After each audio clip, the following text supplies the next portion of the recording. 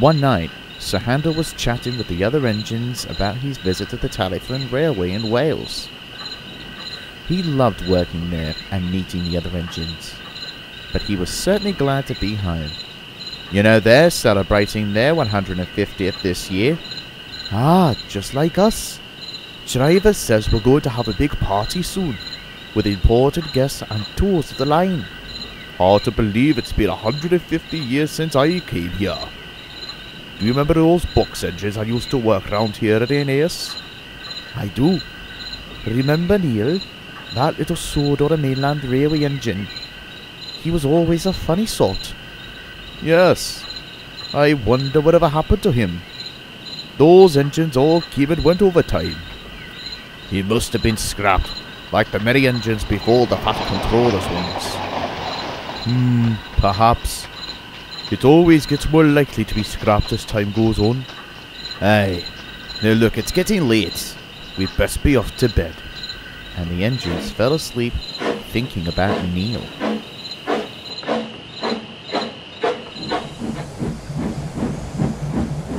The following morning, Skarloey backed down on his coaches, ready for his first train of the day. Derek was waiting nearby for the points to be switched to the work sidings. Good morning, Skarloey. How are you on this fine day? Oh, good morning, Derek. Just thinking about an old friend. Really? His name was Neil. He used to work around here when the Sodor and Mainland Railway was formed, and I met him when I first came to the island to start work. I'm wondering whatever became of him. Do you suppose you could ask the Fat Controller about it? If anyone tried to report to that engine, it's him. Of course. I'll do it as soon as I can.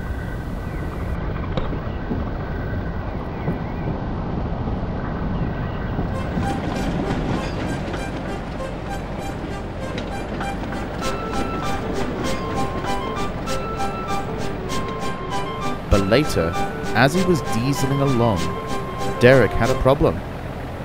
He'd forgotten the lost engine's name. Oh, what was it? Ringo? Sam? Andrew? Sean? Oh, who?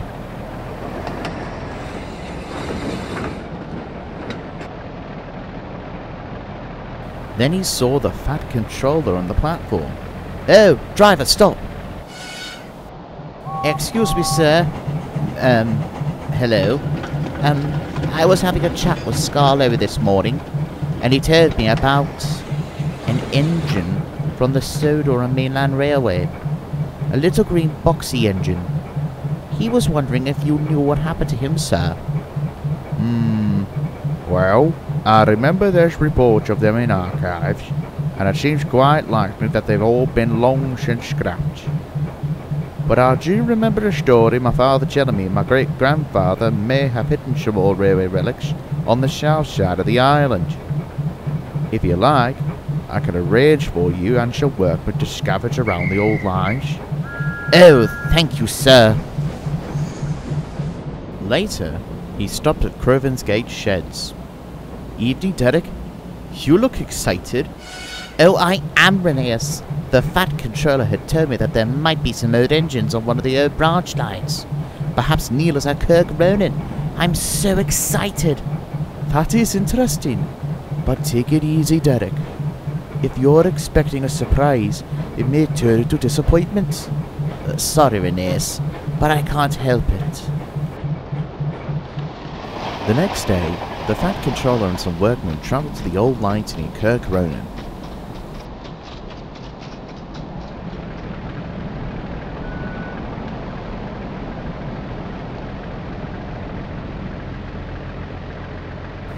They soon found an old engine shed.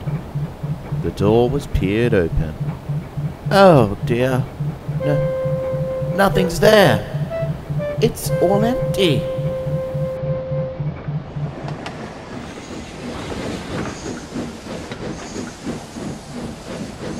When he told the news to the little engines, they were quite disappointed. I'm sorry for getting you excited, Skarloey. It's alright, Derek. It wasn't your fault. It was the most logical outcome in the ways. On the day of the anniversary, Skarloey put on a brave face, as did Rheneas.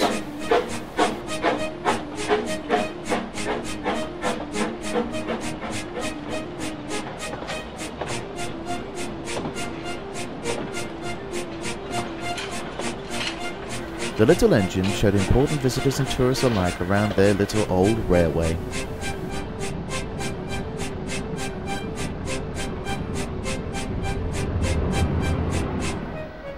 After their tour, the engines lined up at the sheds with speeches made by the thin controller.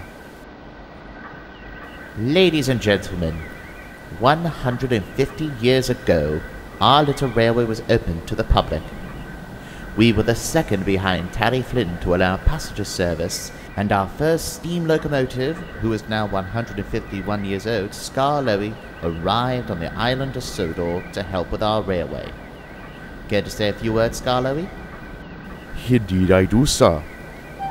It's a great day to celebrate our railway's 150th year on this wonderful island.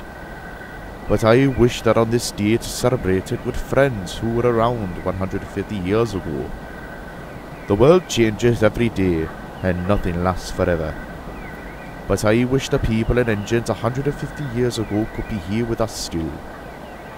I can still remember a little box engine named Neil. He was the first engine I've met on Sodor, and to this day, I could still call him my first new friend. Could you repeat that name, Skarloey? Neil, sir. Neil. Is that who you were looking for, Jeddick?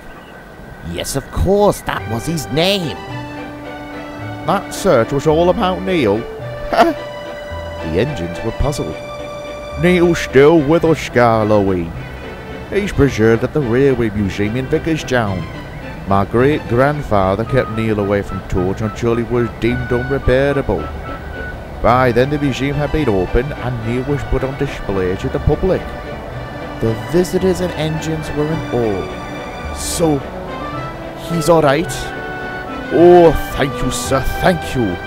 And, if any of you have ever had the chance to see Neil at the museum, tell him that Skarloey and Rheneas wish him all the best, and we hope he's enjoying his retirement.